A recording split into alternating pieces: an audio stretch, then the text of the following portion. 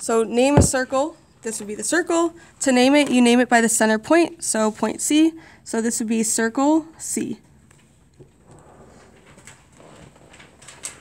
Then it says name two radii. Radii is a plural form of radius. Radius is halfway across the circle.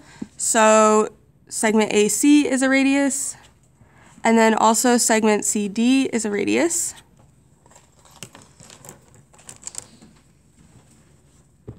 Okay. While we're on things we know, next it says name a diameter. Diameter is all the way across the circle through the center. So it would be segment AD.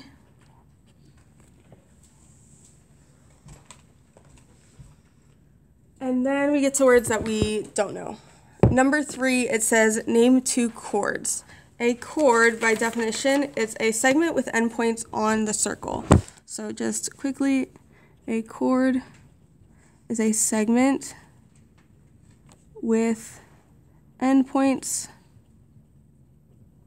on the circle. And some of the questions on your homework, as you know, your homework will be 5 questions. Probably half of them will be vocabulary like this. Segments with endpoints on the circle. So, for example, the diameter is a chord, so it'd be AD is a chord. And then the other chord we have here is BH. This would be a segment with endpoints on the circle.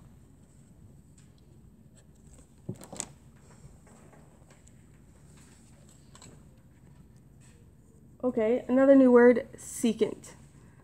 A secant is kind of like a chord, but it's actually a line that intersects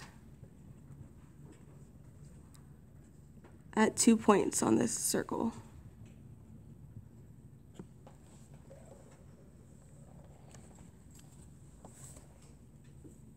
So a secant would be this entire line. So the chord is just the segment, but the secant is the whole line. So we could say this is line KG.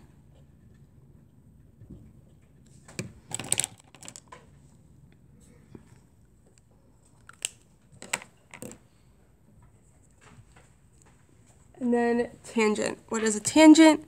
It's a line that intersects the circle at 1 point.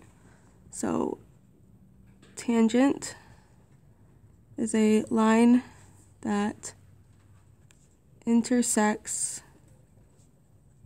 the circle at 1 point.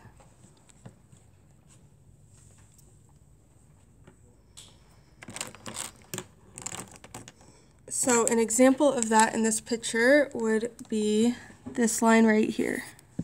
This is our tangent line. So tangent would be line GE. And then the point of tangent C is where it intersects the actual circle, and that would be at F. So the point of tangent C is point F.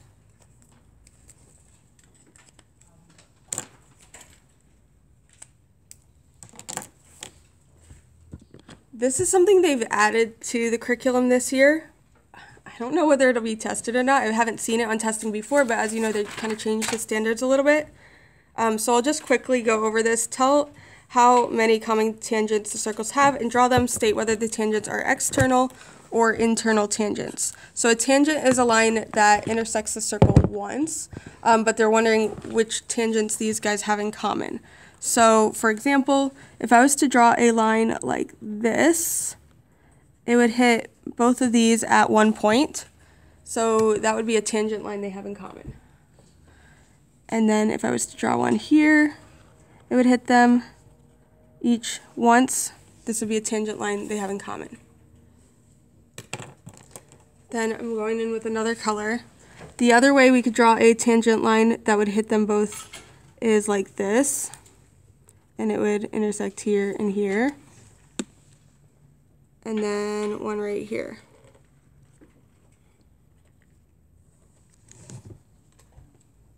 So for this, there are 2 internal. So the internal ones are the ones that cross in the middle right there, and 2 external tangent lines.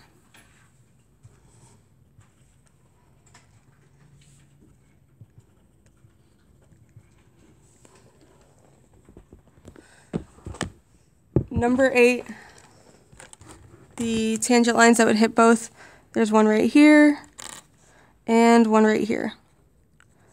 So it hits here and here, here and here. So we have 2 external.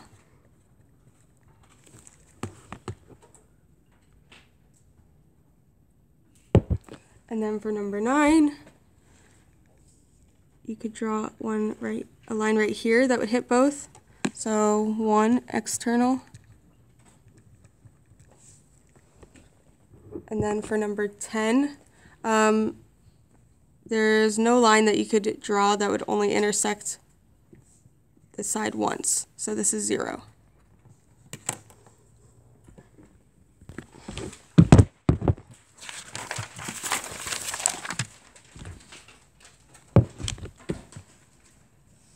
Now we're going to do some solving stuff. There is a theorem. We're going to keep it really simple. There's actually 2 theorems with this lesson. The first one, just going to write it at the top, and as you know, I'm going to shorthand it as much as I can. It's called tangent line to circle theorem. Tangent line to circle theorem. I found this on the web. Thank you, but I don't need you. Okay. Okay, what the tangent line to circle theorem says is that tangent line is perpendicular to the radius. Tangent line are perpendicular to the radius.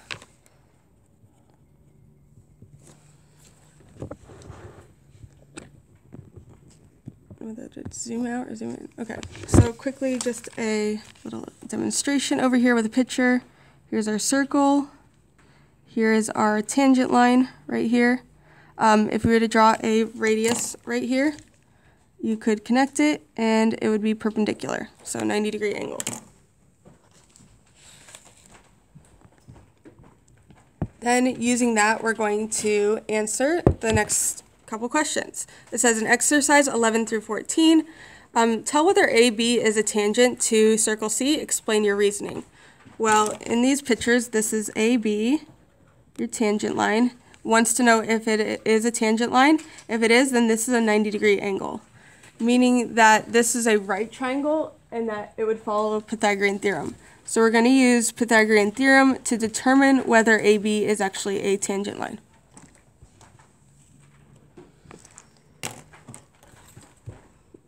Okay, so this would be your A and B, and then this is your C. So we can do 6 squared plus 8 squared.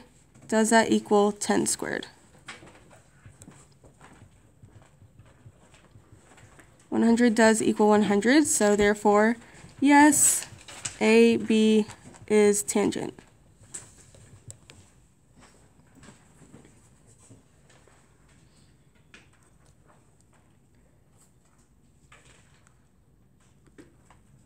Okay, 12, same kind of problem. It wants to know if AB is indeed tangent. So if we can do 9 squared plus 15 squared, and if that equals 18 squared, then it is a tangent line.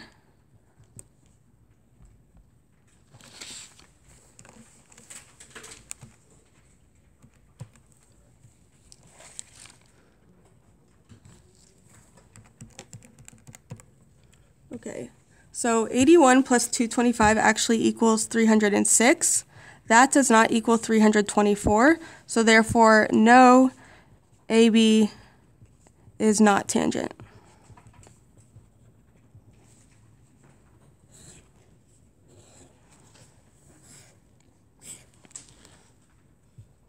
And then I'm going to do one of these, either 13 or 14. Let's see. Either one. Okay, so 13 and 14 are a little bit different than what we just did because they left a segment that's unlabeled.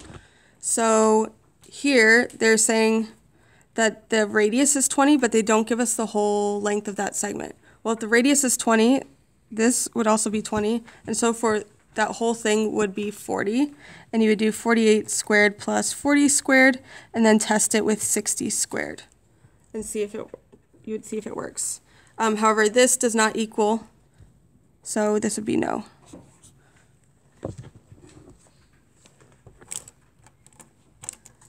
And then number 14, same kind of idea. The only thing is they leave a segment that's not labeled. But they show that this radius is 12, so therefore this segment right here would be 12. And then that whole segment would be 8 plus 12, which is 20. So 16 squared plus 12 squared, you would test and see if that equals 20 squared. And this one actually does equal if you were to solve that all out, so it would be yes.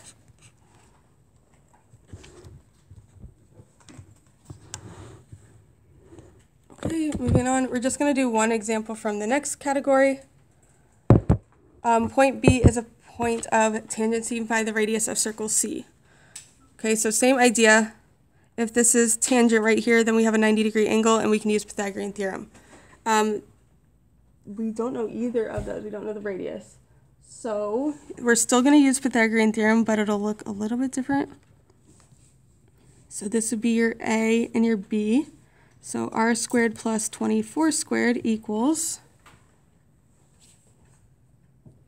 and then your c squared, which is r plus 16.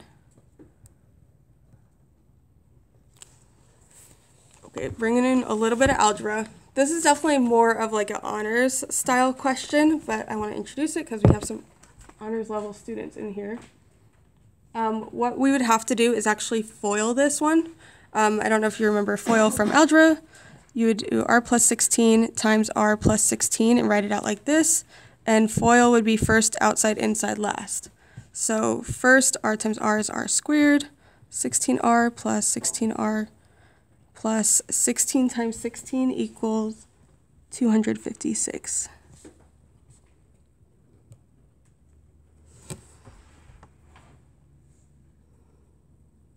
And then you would just solve. So kind of combining like terms, r squared, 24 squared is 576.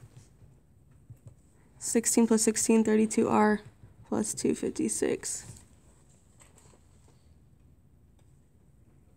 And continuing, the r squares kind of cancel, which is nice. Subtract 256 from both sides.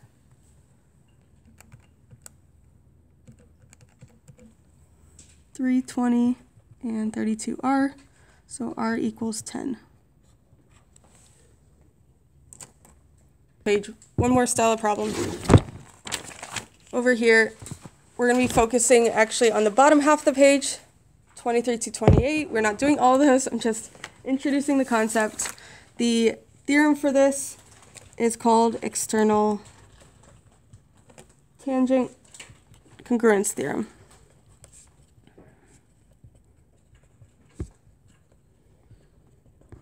So based on this theorem, tangent segments from a common endpoint are congruent. So trying to abbreviate, tangents from a common point are congruent.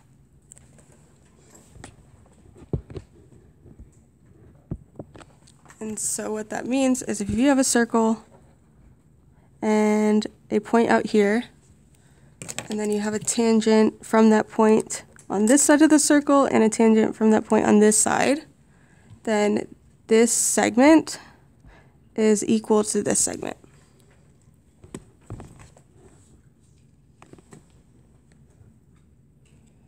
And so based on that, when you see a problem like this, all you have to do is set the expressions equal and solve for x. So because these are tangents, this is the same length as this, and we can do 2x plus 7 equals 5x minus 8 to solve for x.